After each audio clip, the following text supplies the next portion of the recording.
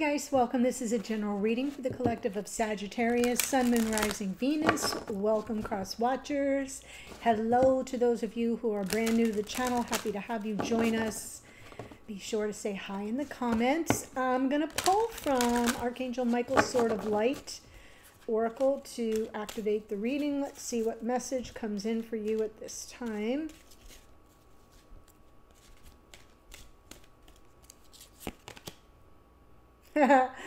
Okay, here we go. Card 19. Make a decision. Are you choosing to prioritize yourself or another in this situation? Accept divine guidance pointing you toward your own joy. You deserve it.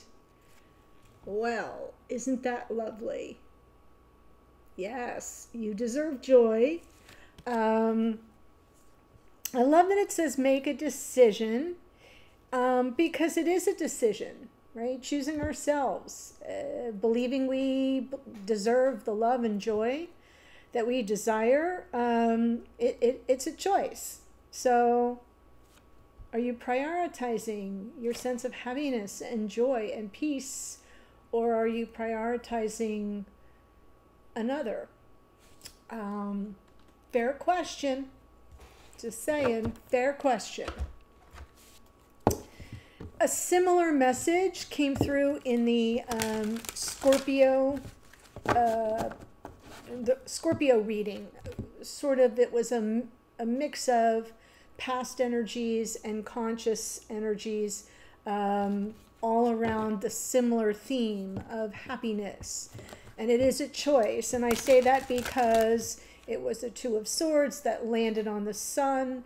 The Ten of Cups was there. And so if you have Scorpio in your chart, or if you're dealing with a Scorpio, if you're a Sag here dealing with a Scorpio, you may want to watch that reading, because there's a similar feel about the happiness that you deserve that belongs to you, okay? So, but it is a choice. You got to claim it. I'm going to pull the main spread, give you my general impressions. Three of Cups. Okay, I'll take it. It's a little celebratory. Could be talking about some form of reconciliation. What's crossing that? Seven of Pentacles. Wow. So, Sag, how many times do you hear me saying, well, you got to be patient, plant your seeds of intention so that it can, you know, grow organically. I get the impression you feel you've waited long enough. So the Seven of Pentacles what's crossing you is you're losing patience. I'm going to give you my general impressions as I was saying, and then I'll get the details from the clarifiers. Eight of Pentacles in your unconscious awareness is good, because that's about focusing on creative solutions to a problem. It's about working things through. Page of Swords in the past. Maybe some need for some clarity or some information you've been seeking in your conscious awareness is Temperance. I sort of like that, because Temperance, first of all, is associated with the sign of Sagittarius, so that's one of your cards. Secondly, it's a different type of patience, right? Temperance is more about going with the flow. Temperance is about transmuting energy and having some self-control and restraint as you trust that in time all the energies come into flow and balance. So it's more spiritually wise than the Seven of Pentacles. Seven of Pentacles is all the practicality of things. And so I do feel you may be struggling with your patience, but on some level, your spiritual wisdom is allowing you to kind of go with the flow. And perfect. Queen of Wands in the near future. Yes, it's associated with Aries, but look at her. She's all that fire energy, very empowered, very passionate. Kind of feels like you'll be bouncing into the control seat soon enough. Three of Cups, Seven of Pentacles, Eight of Wands, Five of Swords, and the Moon. So part of what it is that's you're struggling with here is the longer it takes for you to have some form of communication with your person that focuses on resolving any struggles or challenges, reconciling anything that's occurred. And it's going to be different for all of you because it's a general reading, not a private reading. But you run the risk, the longer it takes, you run the risk of kind of being set up for a fall. So I can see why that Seven of Pentacles is crossing you.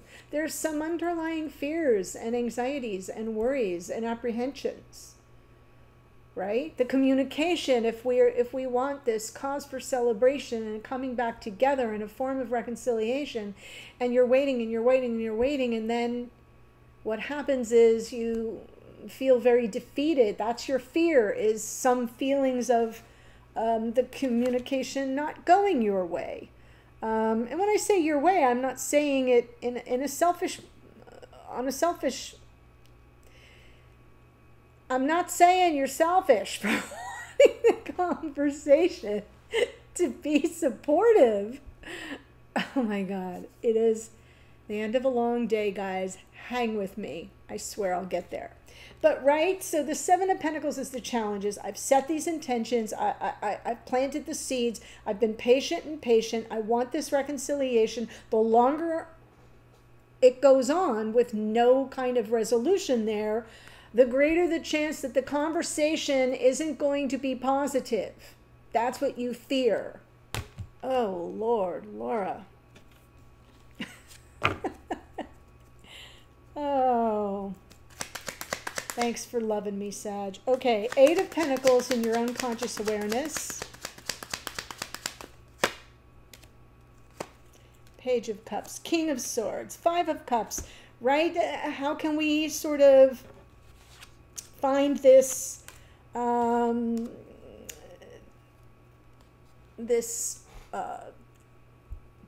clarity, the true feelings behind everything? Because that's sort of where the focus on the solution to the problem is. It lies in sort of maybe coming from the highest version of ourselves. The King of Swords in this case is coming through with honor and integrity. And all you're really after is, if I just want what you say to ring true. I want to feel comfortable that you're coming from some form of honor and integrity and honesty, because, man, I got clobbered before in the past.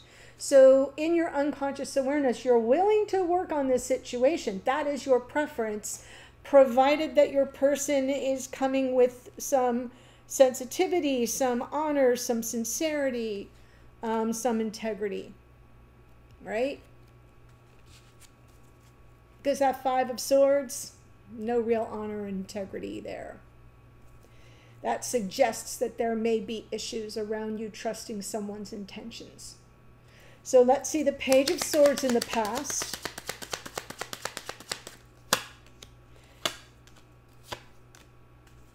Page of Swords, Page of Pentacles. Yeah,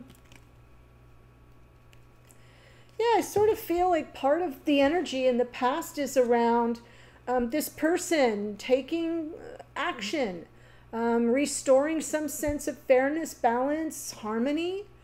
And you're sort of looking around every corner for it. Remember, the Page of Swords is like the spire detective of the tarot. Pages are messengers, but in this case, it's not a message you would be giving. It's one that you've been wanting to receive so you could take that next step forward. And it feels to me like, you know, you've been sort of patient and waiting for this person to take some form of corrective action, some form of accountability, justice, right? So that you could confidently step forward. Temperance is in your conscious awareness.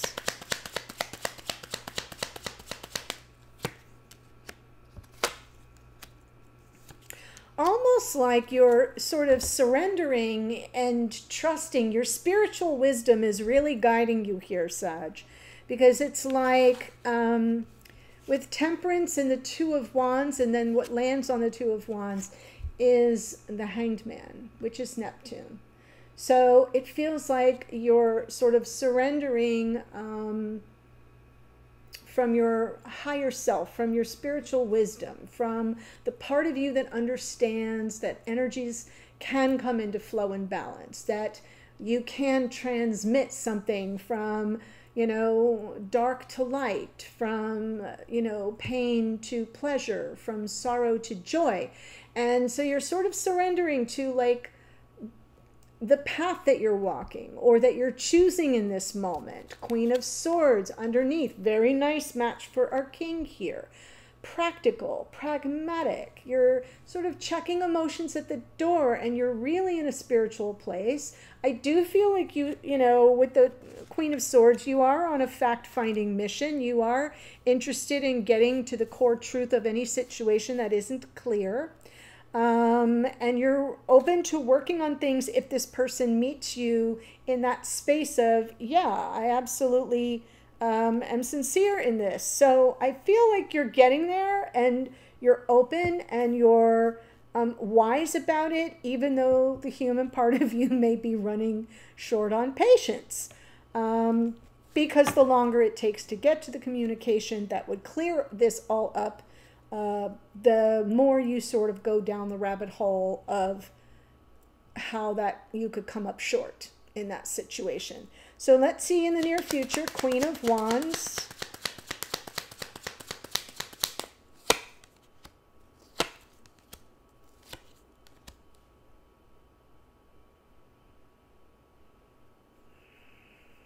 I almost feel like you're I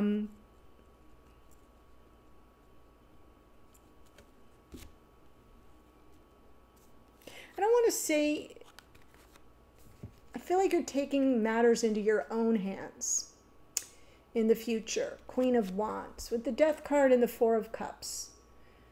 The Four of Cups talking about emotional distance, disappointment, rejection,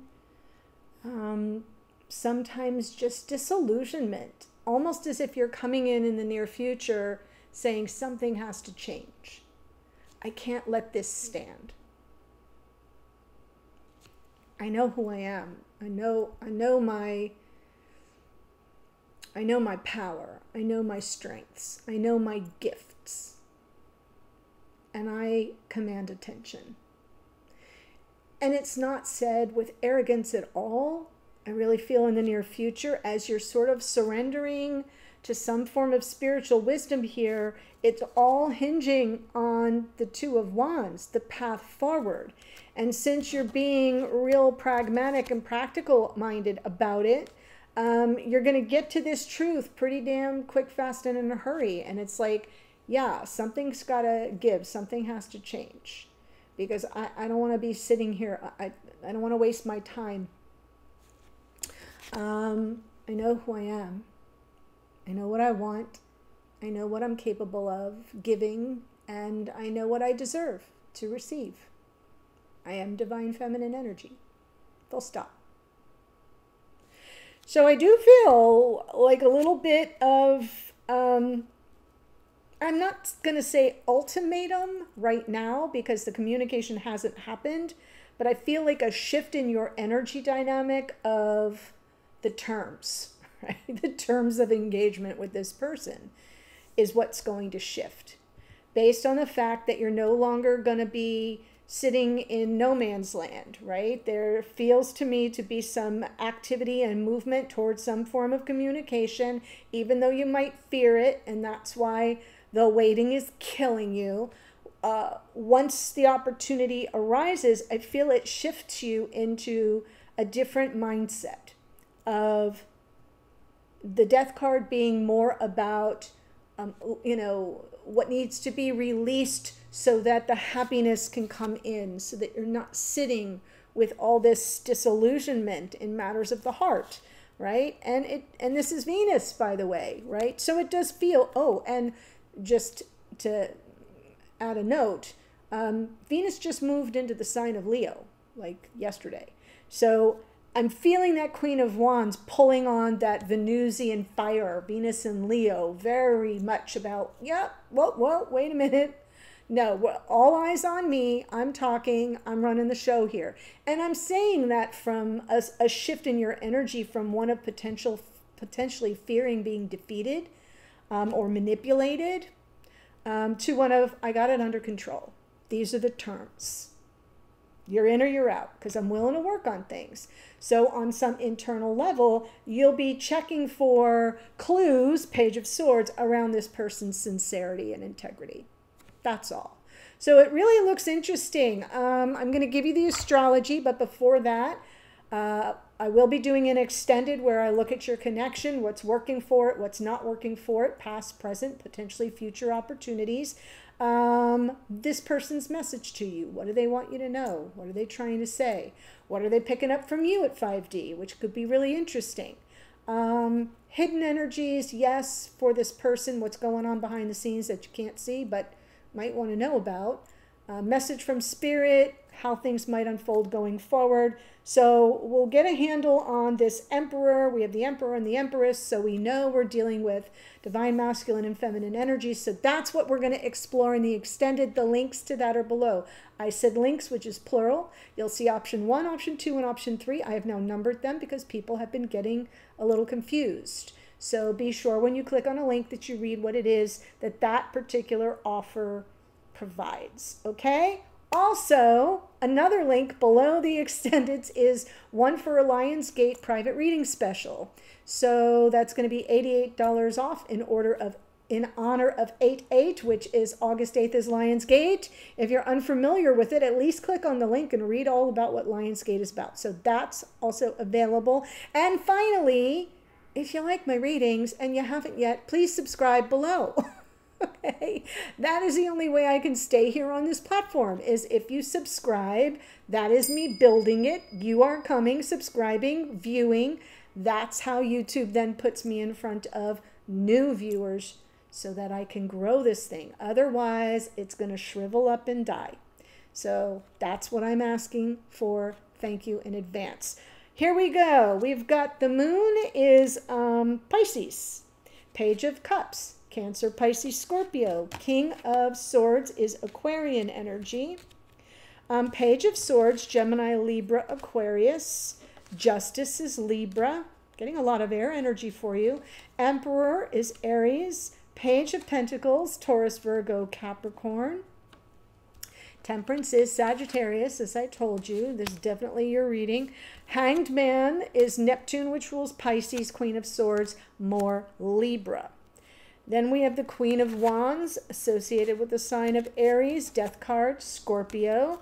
And the lovely Empress is Venus, Taurus, and Libra. So that's what I have for you. I'm heading to the extended. I'll see you there in a second. Bye for now.